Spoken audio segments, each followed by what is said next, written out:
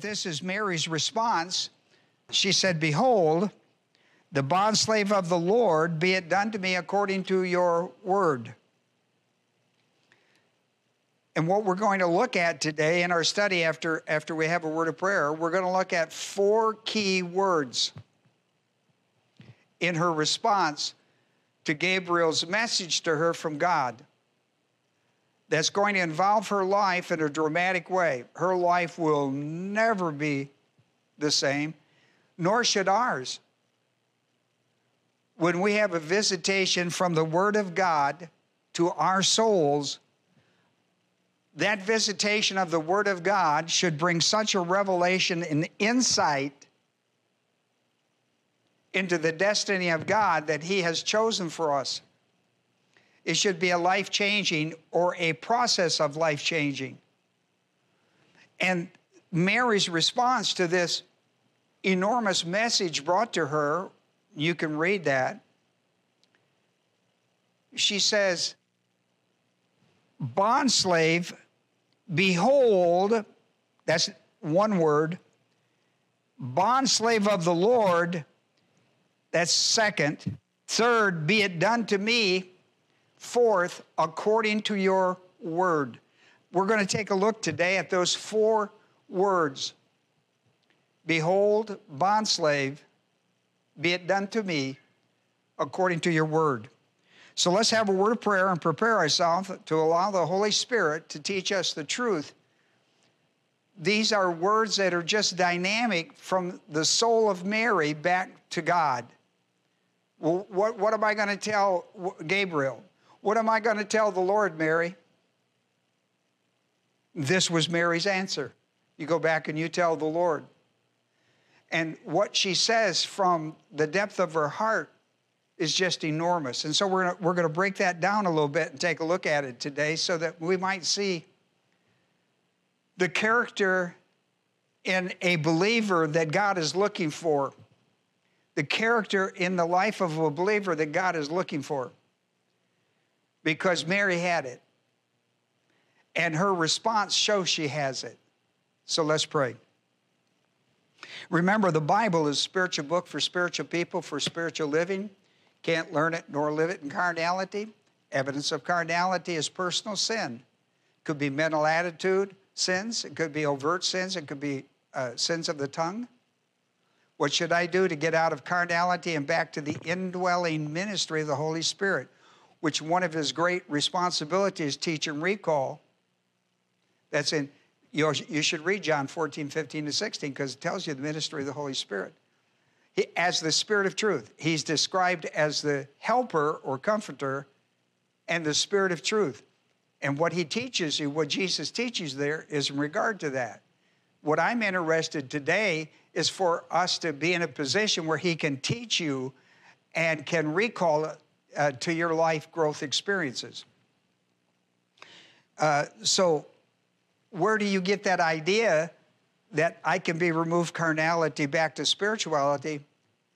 1 John 1:9, if we confess our sins, that's where carnality is. If we will confess our sin, if we will name the sin, God the Father will forgive, and it says God is just and will forgive us our sins and cleanse us from all unrighteousness. See, a lot of people have the idea that they have to ask God for forgiveness. You need to read 1 John 1:9. If we confess our sins, that's our part. God's part, God is faithful and just to forgive us our sins and to cleanse us from all unrighteousness. There's our part, a believer's part, and there's a God part. My part is if I confess my sin. His part is that He is just and forgiving and will cleanse me from that. That cleansing takes me back to the cross. As a believer, when I confess my sins, it's for sanctification, not for salvation. And it removes me from 1 Corinthians 3, 1 through 3. It removes me from carnality back to spirituality where the Holy Spirit can... Listen, the whole Christian life under the new covenant is the indwelling ministry of the Holy Spirit. And in Bible study is where it's essential. That's where he connects. This is where he does his deal as the Spirit of truth. Well, I'm going to give you a moment to do that, and then I'll have a word of prayer. What are you supposed to do now? Look, not go to sleep or go to the bathroom or go get a drink. What you're supposed to do is confess your sin. This is a serious moment. Your responsibility, if there's any mental attitude type sins, sins of the tongue, overt sins, you're to confess them. Name them, cite them to God, and let's get on with the Lord's business. Okay. Okay, I'm just telling you. Our Father, we're thankful today for your love, mercy, and grace. I pray the Holy Spirit would minister the truth of this study to our life as the great teacher. And as a result, have it in our frame of reference in our soul, because we have learned it, we've understood it, and believed it is now in our soul as a principle of faith that we can walk by in our daily life. I pray today as we look at the bondslave of the Lord, what does that mean? Am I a bondslave of the Lord? What does that mean? Explain it to us today, Father, in Jesus' name. Amen. Well, today is what we're going to absolutely look at. What did Mary mean when she refers to herself as the bondslave? She says, "Behold, the bondslave of the Lord, be it done to me according to your words." See, those four things now are really important. What did she mean when she refers to herself, back to God, refers to herself as the bondslave of the Lord? What does she mean like that? You see, here's what's important when you read the context 26 through 28. She said this after Gabriel had brought her a special message revealing the directive will of God for her life, specifically for now. And it was about her virgin motherhood. That's really important that you understand that. He laid out the details. In the message, there are details, and we've studied these details. He laid out in details the details of the directive will of God regarding virgin motherhood. You know, the fulfillment of Isaiah 7:14 that we've talked about. It is interesting that today you don't hear Christians talk about, I've been a Christian since, forever. Not forever, but a long time. I've pastored this church for 47 years. I never hear Christians refer to themselves this way. Mary did. And listen, she's not saying this to a public arena. She's saying this in a private setting with the angel of the Lord, Gabriel, in the presence of God. The presence of God, where he called her the favored one. My favor is upon you. And as a result of that, she identifies herself as the bondslave of the Lord. That's a powerful line. God didn't call her that. She said that to the Lord. I'm your bondslave. You're the master, and I'm the servant. And here's what she's saying, and I wouldn't have it any other way. You're the master, and I'm the servant, and I wouldn't have it any other way. I wouldn't want your job, and my job is pretty heavy. being a servant. It's a humbling experience, and yet it's a powerful one. John the Baptist said that when he realized that Jesus was the Christ. And he describes his position as the main prophet to the nation of Israel in the time of Christ. I'm not worthy to untie his sandals. He's first and I'm last. He's great and I'm least. What is he talking about? He's talking about Jesus Christ is the master and I'm the servant. Now, maybe you really do understand that. I know you probably hear people preach on it, and you probably would like to believe that to be your life. Maybe it is or maybe it isn't. It depends how you respond to the directive will of God when he lays it on your plate that this is what I want from you now specifically. And he does it by revealing the Word of God to you. And how you respond to that will determine on whether you are a bondservant, a bondslave of the Lord, where he is the master and you're the servant. His will always trumps yours. His will always trumps yours. Now, how much do you know about the will of God?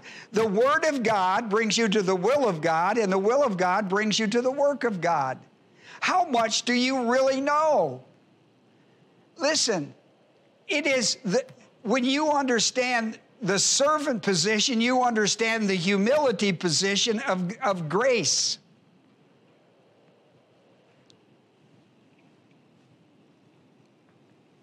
Well, we want to take a look at that today. We want to take a look at that today, and while we don't hear that concept much anymore, sometimes we miss, when we study passages of Scripture, sometimes we miss important words. We don't do it intentionally because we're more focused on the prime players and what is the central drama that's going on in a passage. And sometimes we miss the significance of important words. I want to be sure we don't do it as Gabriel has come to bring a message to Mary that she, in regarding to her virgin motherhood of the Messiah. And there are 4 key words, and we're going to look at them this morning. The word behold, the word bondslave, be it done, and the word your word. In the first doctrinal word, behold, it's an exclamation. It's Eden. It's an imperative. And it's an exclamation. Behold. What we don't get by that is we don't understand the meaning, so we skip that word. We immediately skip that word, the word behold. We go, well, I don't know why she would say that. What does that possibly mean? Well, it was probably old ancient stuff. You know, it's probably old stuff. Probably has no real bearing. It is enormously important when she says behold. Because what Gabriel has told her is going to be life-changing. Her life will never be the same again, and she's getting a little bit of view of that. And when she responds, behold, that's an enormous statement. This word in the Greek language is used with the idea is you have my undivided attention. This word behold has the idea in the Greek language, you have my undivided attention. I'm all ears. I'm ready to serve you now in any way. Word behold. All of that is in that word behold.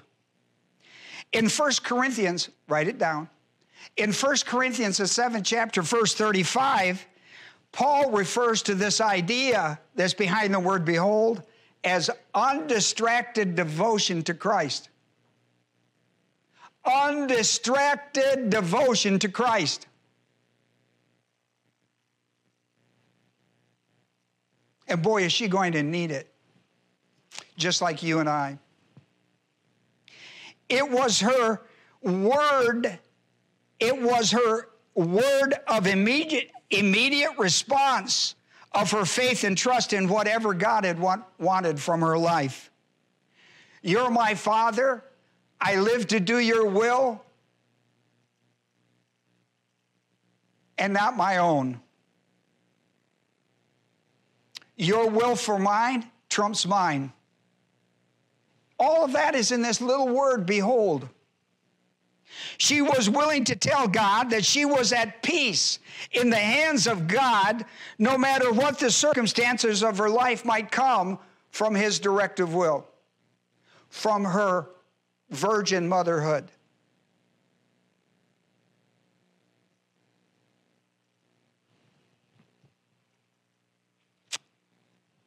Isn't that a powerful idea?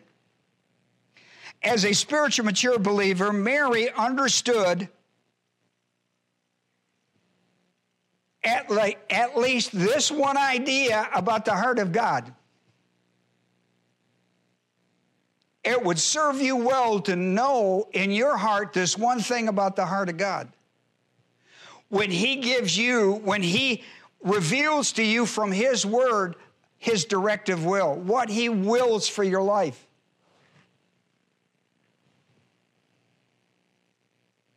It's found in Hebrews 11:6. Hebrews, you didn't bring your Bible to Bible study? Do you have clothes on? Did you eat breakfast? Are you going to eat lunch? Where's your Bible? Get your Bible. Now look up Hebrews 11:6. This is a very important point. It is all attached to the word behold. I mean, what did you think behold means? You had no idea all of that was there, did you? That's why I'm your teacher. I'm telling you, all of this is wound up in the mind and heart of Mary as she is responding to the directive will of God regarding virgin motherhood.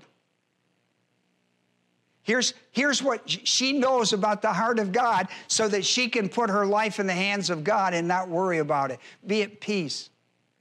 Listen to this. Without faith, where does faith come from? Romans 10:17. Faith comes from hearing, and hearing the word of God. Romans 10:17. Faith comes by hearing, and hearing in order to understand and believe. Faith comes by hearing and hearing the word of God, understanding it and believing it. That becomes faith. The hearing becomes faith when I believe it. Without faith, watch this now, it is impossible.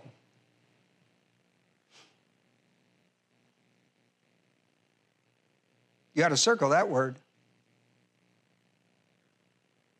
You don't get that word much in your life. On a positive side. You usually get it on a negative side. Without faith, it is impossible to please God.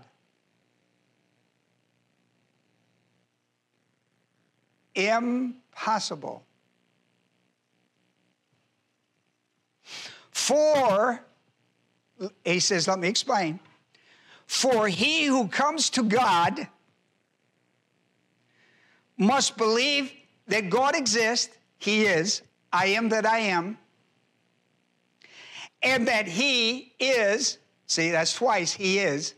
First time that he is God. That he is God Almighty. He is El Shaddai. I can create something out of nothing, bara in the Hebrew.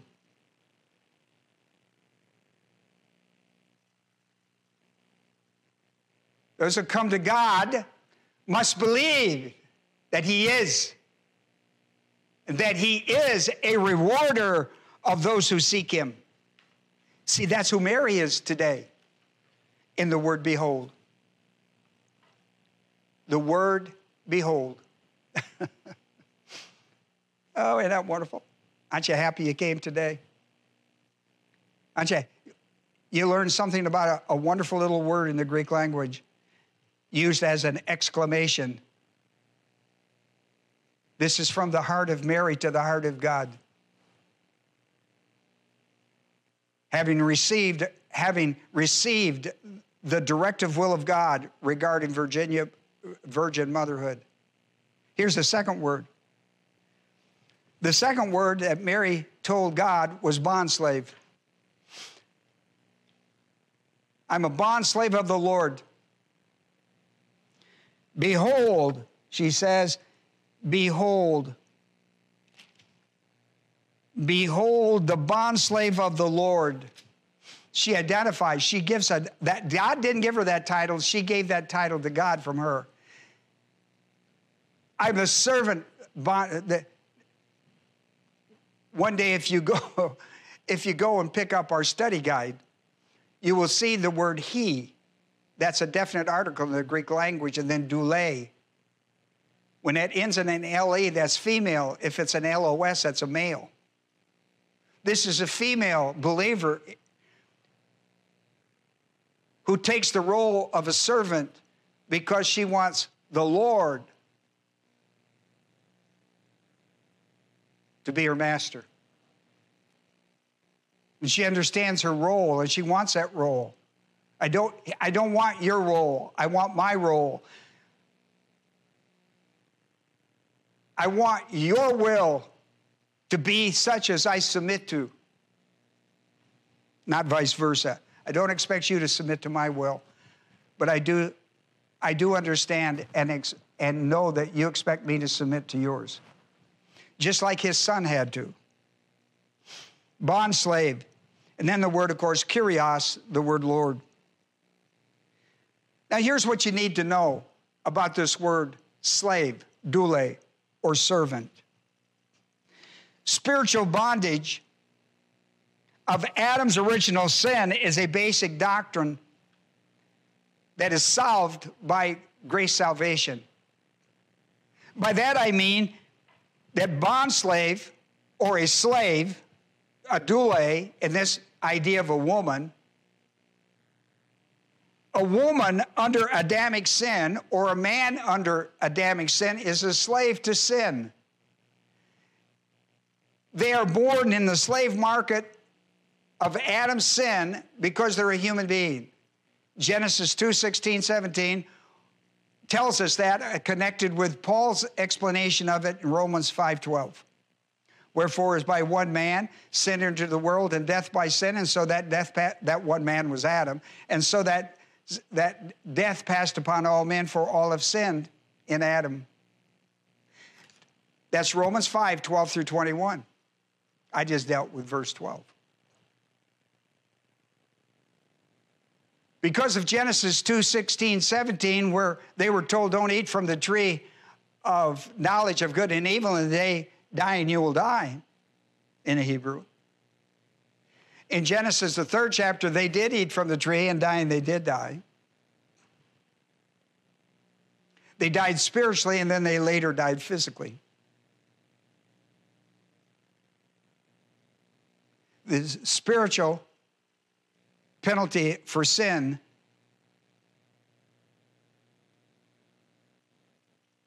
was passed on to the human race. You know, When you have the time, you ought to read this stuff. Romans 5th chapter. Slave market of sin, a slave or a sinner, a slave, sinner, is one of 13 judicial charges under Adamic's original sin, Adam's original sin. And that little pamphlet, 50 things that you receive at salvation, called free on our website, doctrinalstudies.com. You should read it. Pull it down, print it off, and read it. There are 13 judicial charges that were all removed by Jesus Christ on the cross, his burial and resurrection. When you believe the gospel of Jesus Christ, 13 judicial charges, such as slaves of Adam's sin. There's no way you can get out of it. A man has to be born outside the slave market to redeem those inside the slave market. That man born outside the slave market was Jesus Christ through virgin conception. This is found in our passage of Luke 1, 26 through 38. That's why Jesus can say, no man can come to the Father except through me. I am the way, the truth, and the life. No man can come to the Father except through me.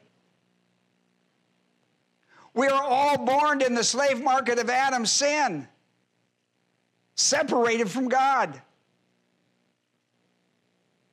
And the only way back is through the gospel of Jesus Christ. In 1 Corinthians 15, 3 and 4, Christ dies for our sin, Adam's sin, dies for that sin package, is buried and raised on the dead the third day. It's called the gospel. Romans 1:16. The gospel is the power of God to save those who believe it. Romans 1:16. Ephesians 2:8. And therefore we are saved by grace through faith, and not of ourselves. It is a gift of God, not of works. We are removed from the slave market. We are freed. We are purchased. The redemptive price of purchasing us out of the slave market was the spiritual death of Christ on the cross, his blood.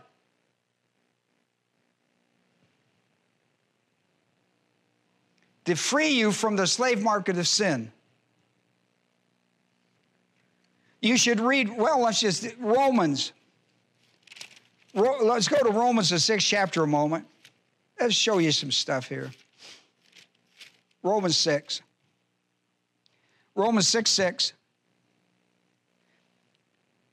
If we have become united with him in the likeness of his death, certainly we shall also be in the likeness of his resurrection. That was verse 5. 6, knowing this, that our old self was crucified with him, that our body of sin might be done away with. Yep, that body of sin, that we should no longer be slaves to sin. What is the sin that we're all under? Adam's sin. For he who has died is free from sin. Now, if we have died with Christ, we believe we will also live with him, knowing that Christ, having been raised from the dead, is never to die again. Death is no longer master over him nor us.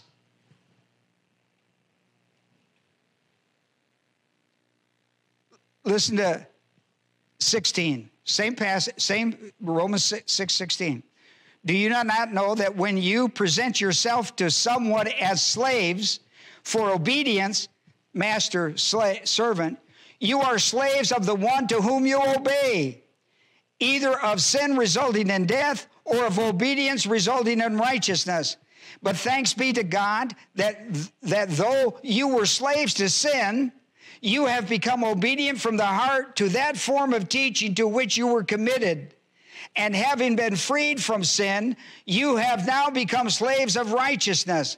He says, I'm speaking in human terms about spiritual principles or doctrines. Did you get all that? Romans 6, 6 through 8. Romans 6, 17 through 18, 19. Isn't that wonderful? Isn't that wonderful?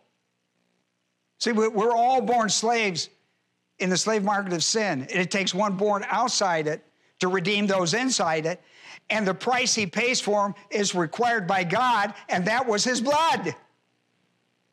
Behold the Lamb of God, John 10, 129. Behold the Lamb of God that's come, right, for the sin of the world. The Lamb of God that's come to shed his blood for the sin of the world. Every member of the human race is set free from the slave market of Adam's sin. The whole kit and caboodle of 13 judicial charges by the grace gospel of Jesus Christ. We call that positional freedom. Galatians 5:1. It was for freedom that Christ set us free. Therefore, keep standing firm in faith. And do not be subject again to the yoke of slavery from which you've been freed.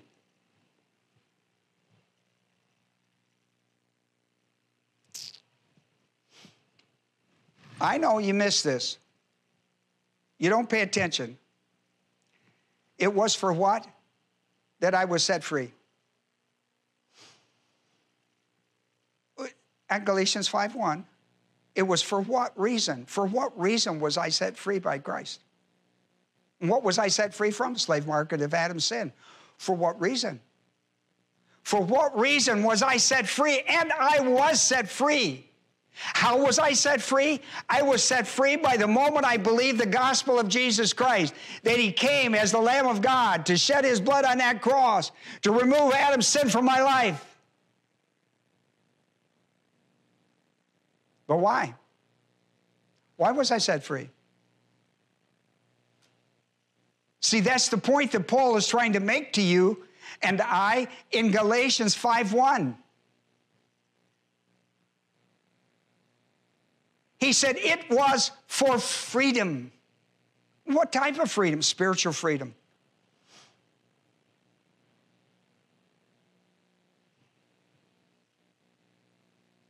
You say, I've never heard that before. It's been in the Bible forever.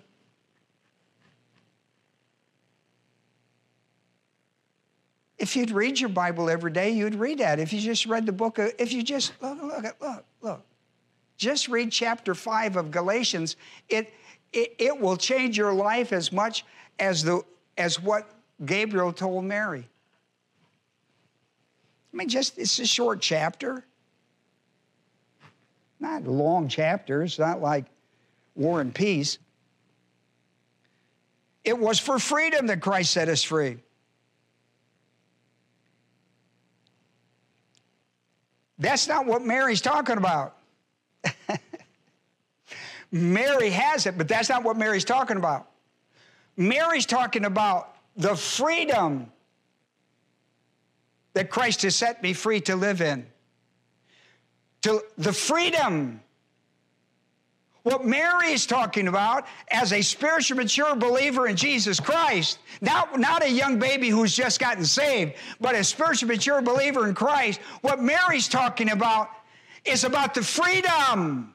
It was for freedom that Christ set her free. That's what she's talking about is not positional freedom that comes at the point of salvation. It's experiential freedom that comes from living her life as unto the Lord, understanding not my will, but thy will be done. I'm comfortable in your hands, whatever you will for my life. I'm acceptable of that. It's okay with me. I'd rather be in your hands than any other hands in the world.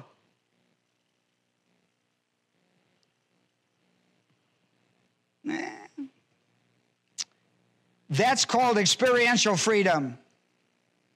This comes from her submission through her spiritual growth to understand that the will of God trumps everything. And where does the will of God come? The Word brings you to the will and the will to the work. There's a life of Mary. And she's young. Mary's a teenager.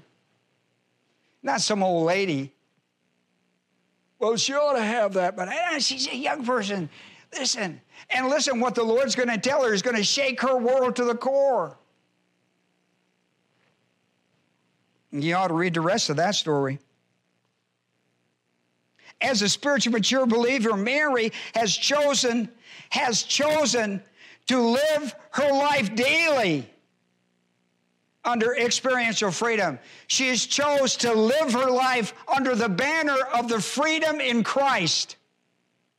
It was for freedom.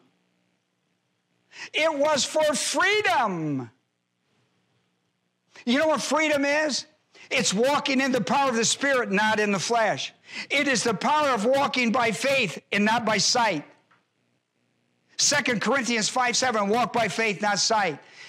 Galatians 5:16 and 17, walk in the power of the Spirit and not in the weakness of the flesh. That's spiritual freedom. That's living in the freedom that God has established for us. It was for freedom that we've been set free. Let me show you. I'm going to go back to the book of Galatians. I think I may have it on my paper. Let me see if I got Galatians. Yeah, I wrote. Nah, I didn't write it down. I'm going to look up Galatians. Look it up with me. Galatians, the 5th chapter, where we were. 5th chapter,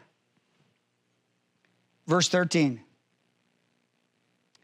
I thought I wrote that on your paper someplace. I think I just wrote down the Bible verse. Listen to what Paul said. Now he said, it was for freedom that Christ set you free. Now watch what he says. Watch what he says now in verse 13, because he says something different. For you were called to freedom, brethren. You were called to live in spiritual freedom, brethren. He's talking about all believers in Jesus Christ. What does that mean? This is what he says. This is what he says. Only do not turn your freedom into opportunity for the flesh. Don't walk in the flesh.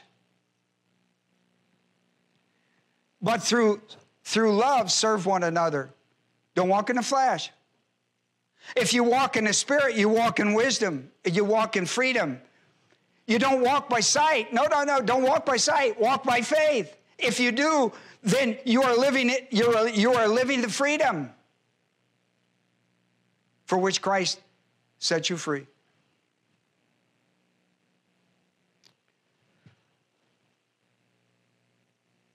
Are you getting any of this?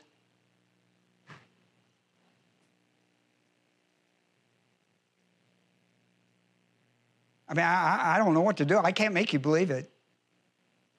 I can't even make you study it. It would be well worth your little bit of time to do it.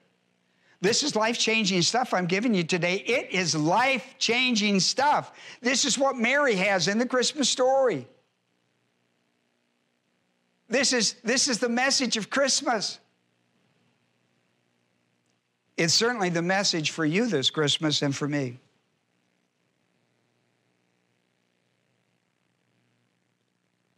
The third important doctrinal word that Mary used, be it done to me. It is the word ginomai. Ginomai. Ginomai. It's an aorist middle operative.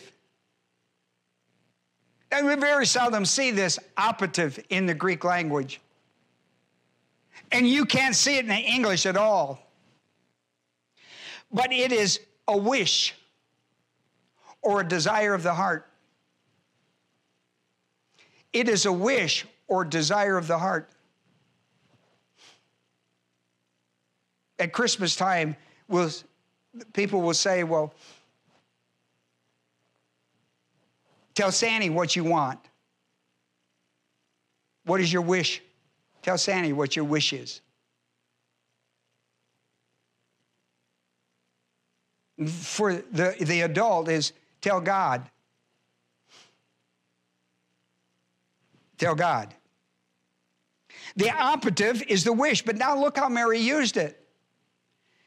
Be it done to me is ginomai. It's a aorist, meaning right now, I understand your will. Put it operative. Listen, you don't have a problem with my heart. My heart's desire is to do your will. My heart desire is to live to please you and not myself. I'm a bondslave. I'm a servant who understands the chain of command, and I would rather have it that way than any other way of my life.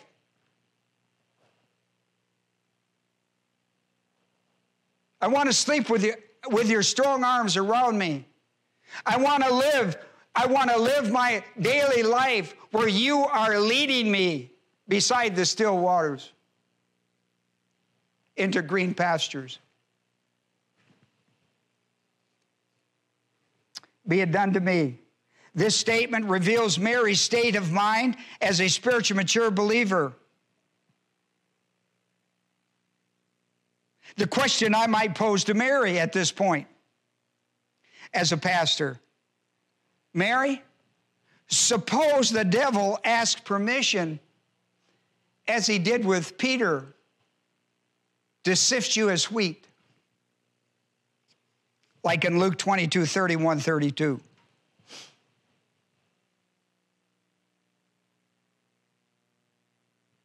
Mary might pause and reflect. This is what Mary's going to say. Then I will be prepared to fight the good fight of faith to the finish line, until the battle is over. I love Mary. What a heart for God.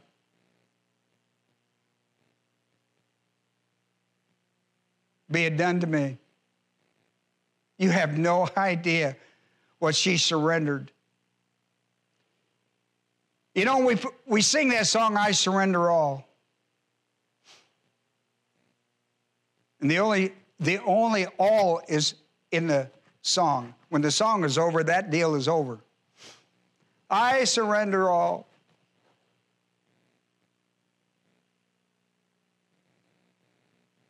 I'm telling you, you ought to. Mary did. And every mature believer in the Lord Jesus Christ is asked to do that.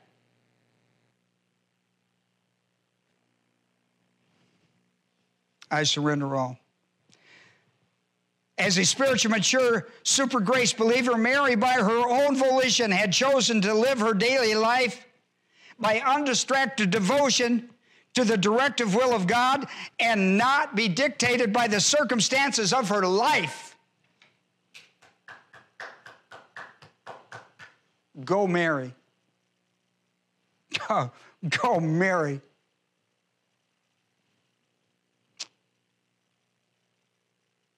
Let me tell you, a few Marys in your church, you could conquer the world. In spite of a virus. The fourth word, in closing, is attached to, let it be done to me. This is really important. The fourth word that Mary gave is attached to the idea, be it done to me. She said, according to your word.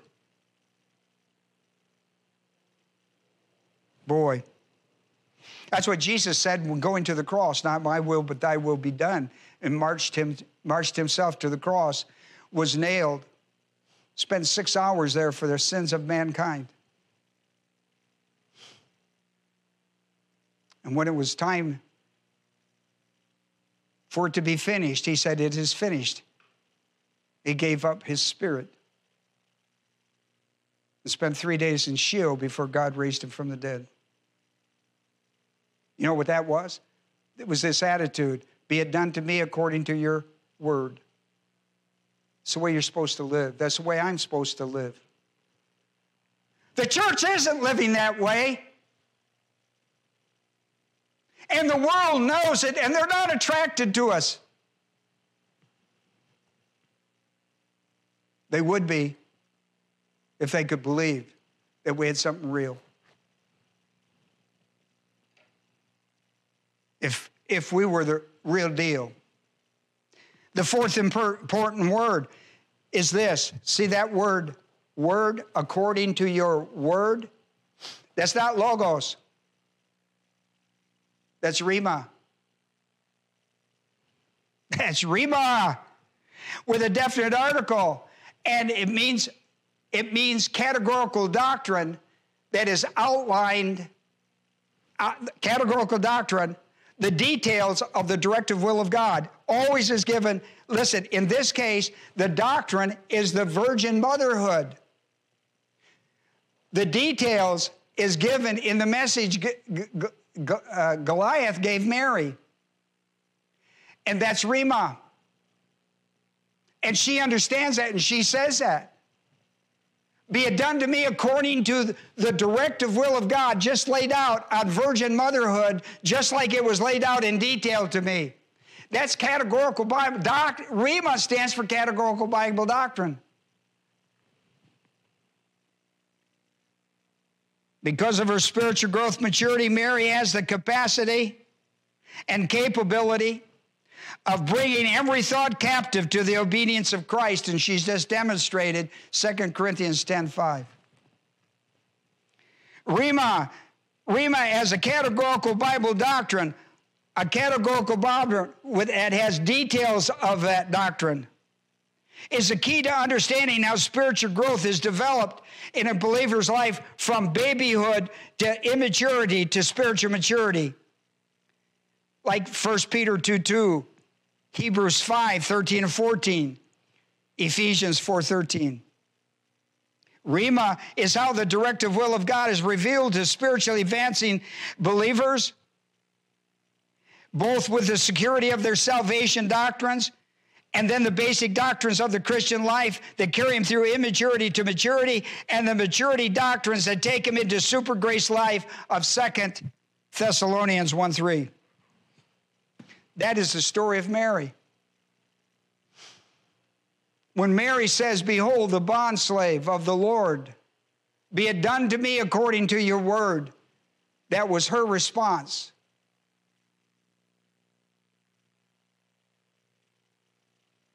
To the directive will laid out on the virgin motherhood of her life, laid out in details. Point 1, 2, 3, 4, 5, 6. Oh, you say, well, she's Mary. She was just Mary. The significance of her life is because she surrendered to the will of God. She was Mary. She was nobody from nowhere. They'll pull that card out on me. Well, Mary, pull that on me. This is in the Word of God for you and I. God is looking for that person that has a heart of God, that has a heart for God. Let us pray.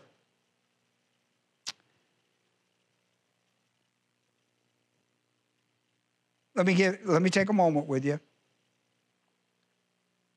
Here we sit on the eve of Christmas. What are you doing with your life? You feel like you're a nobody going nowhere?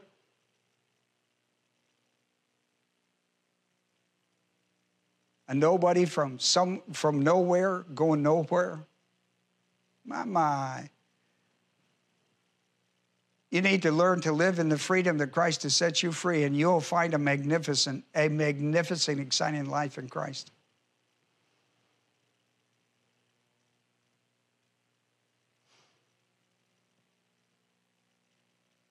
I need to see you Sunday. I need to see you in this church on Sunday.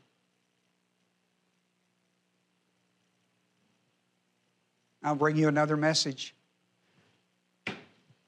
from the Luke 1:26-38 that will be life-changing.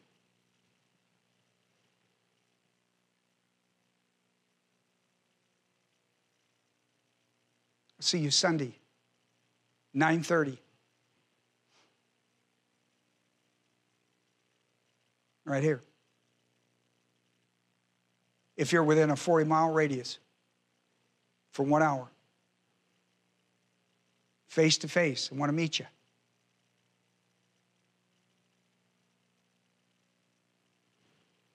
Our Heavenly Father, we thank you today.